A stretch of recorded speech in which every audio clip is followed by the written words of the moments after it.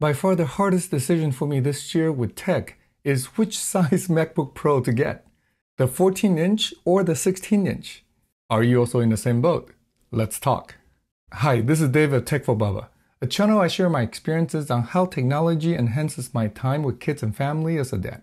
If this is your first time here, welcome. Please consider subscribing to the channel.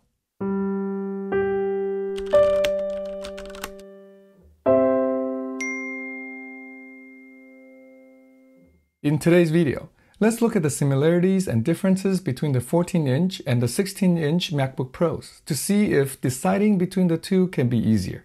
I'll also share which one I'm choosing at the end. I think, for now. First, the similarities, and they are mostly the same.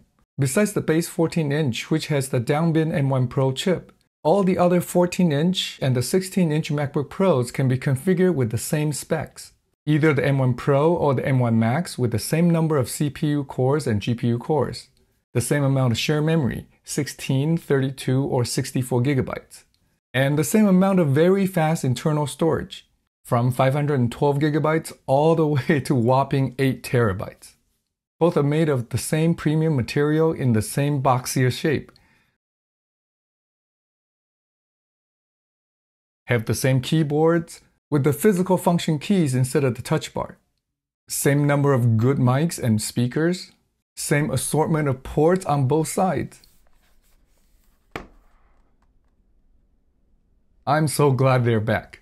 The same high quality XDR display with ProMotion. And yes, the same notch. It's even the same size on both, even though the 14-inch has a smaller size display. Now the differences. The most obvious difference is the size and weight. The 14-inch is 12.31 inches by 8.71 inches, while the 16-inch is 14 inches by 9.77 inches. Here is the 14-inch on top of the 16-inch. The 16-inch is quite a bit larger. The thickness difference, though, is much smaller. The 16-inch is only about 0.05 inches thicker. The 16-inch is much heavier at 4.7 pounds than the 14-inch at 3.5 pounds. That's a difference of more than a pound. Very noticeable. Even though the 16-inch is still portable, the 14-inch is definitely much easier to carry around for a long time. The smaller size also makes it easier to use in tight spaces like those little trays on an airplane. All the other differences are all related to the size difference really. Due to the larger body, the 16-inch has a larger display, 6.2 inches versus the 14.2 inches on the 14-inch. Also, due to the larger body, the 16-inch has a much bigger trackpad. Now, the size of the trackpad on the 14-inch is more than sufficient, but the larger one on the 16-inch is even better and easier to use. Due to the larger body, the speakers on the 16-inch are bigger. Here is what the speakers on the 16-inch sound like. Remember to cherish each moment.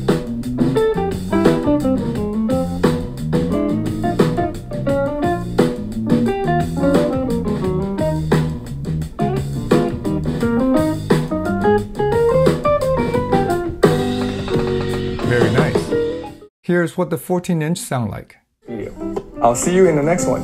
Until then, remember to cherish each moment.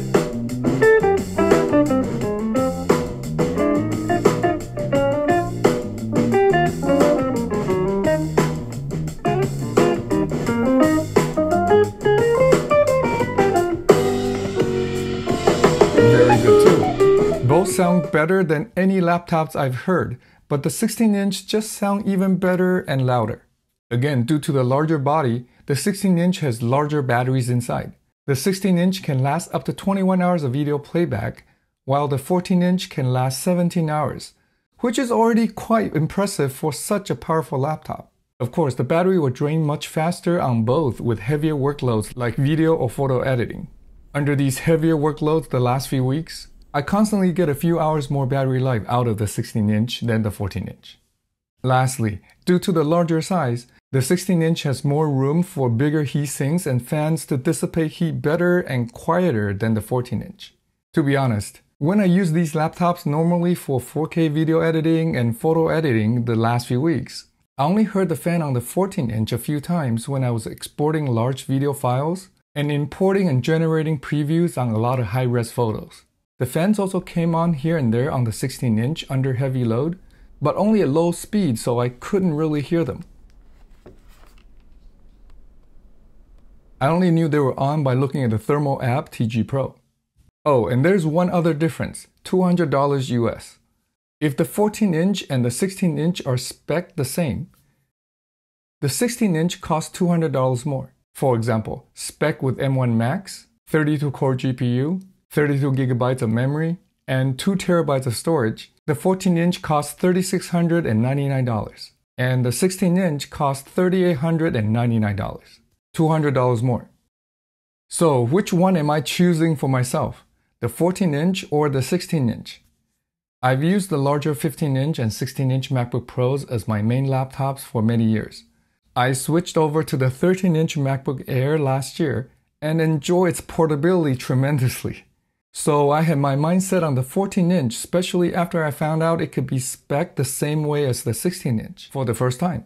Even though the fans do kick in more often, the performance stay about the same under most of my workloads without too much throttling. I thought to myself, if I need a bigger screen, I can just attach it to the same 32-inch monitor I've been using with the 13-inch M1 MacBook Air. All good, right? Well, it was all good until I opened up the 16-inch and saw this gorgeous 16-inch display and started using it. That was it. I just can't say no to this big, beautiful display. Sure, the bigger trackpad, bigger speakers, and the bigger battery are all very nice too. But this large, beautiful display is what got me. I think I'd choose the 14-inch if portability is much more important to me than anything else. Or if there's a limited budget. The downbin M1 Pro with 8-core CPU and 14-core GPU is only available on the 14-inch. And I think this base model 14-inch is the best bang for the buck for many people, at just $2,000. I'll put a link to my thoughts on the base 14-inch here and in the description below. It has a few interesting shots of the Apple Park Visitor Center in Cupertino where I picked it up. So if budget and portability are not the main concerns, I'd go with the 16-inch since it offers so much more than the 14-inch for just $200 more at any spec. At the end of the day, there are no wrong choices. Both are great tools that can help me capture and preserve time I share with kids and family. They're by far the best laptops I've used, and I've used many. Hopefully, knowing the similarities and differences make the decision a bit easier for you. For me, it came down to how much I value the bigger screen over portability. And I picked the bigger screen. What about you? Thanks for watching. If you find this video helpful, please give it a thumbs up and share this video with your friends. Are you also having a hard time choosing between the 14-inch and the 16-inch MacBook Pros? I'd love to know what you end up with in the comments below. If you want to see more videos on how technology can enhance our life with kids and family, please subscribe and turn on the bell to be notified when I put out my next video. I'll see you in the next one. Until then, remember to cherish each moment.